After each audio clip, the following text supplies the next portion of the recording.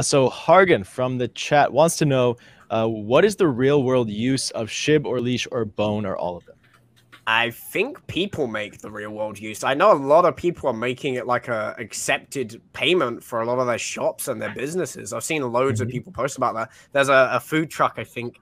I don't know. I don't remember where it is. Philippines, I think. But they posted quite a few times about it, and they've been taking SHIB as payment. It was something like I think like 7 million SHIB for like, a big box of food. So it's at the end of the day, it's up to people what the real world use case becomes. So for leash, I don't know. I'm not sure if that has a use just yet. Bone again is just the governance token. That's down to the platform how it's used. So Sure. like you said, it's a voting token.